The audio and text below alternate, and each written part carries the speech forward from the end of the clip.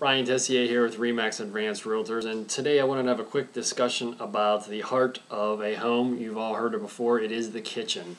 To give an example of how important the kitchen is when listing and selling your house, I just want to go over a brief situation that happened to me. I listed a house over in Dormont, and the kitchen was the only thing that wasn't really updated. The master bath had slate tiles, slate surround, granite countertops, everything else, but the kitchen lacked.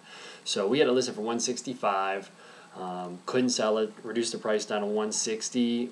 Couldn't sell it. Finally, the seller decided to take it off the market and put a kitchen in it. Now, granted, the seller is handy and he did most of the work himself, but I would estimate he probably didn't spend more than $5,000 on upgrading the kitchen. Just some fresh ceramic tile, put a cut in one of the walls going into the formal dining room. No granite countertops, just high definition laminate, newer cabinets, and some lighting.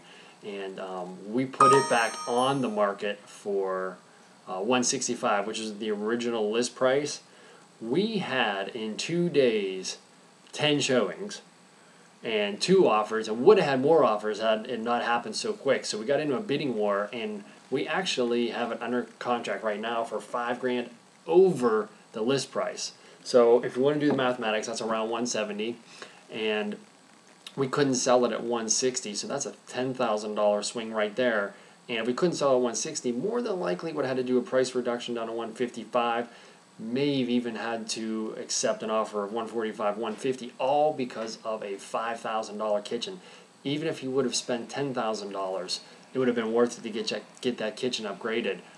And the stress and everything's gone, so that's between a $10,000 and $20,000 swing just by a kitchen. So if you think a kitchen upgrades are not important, you are dead wrong. Even the slightest ones can make the difference, not only in whether the property does or does not sell, but how much over list price it does sell.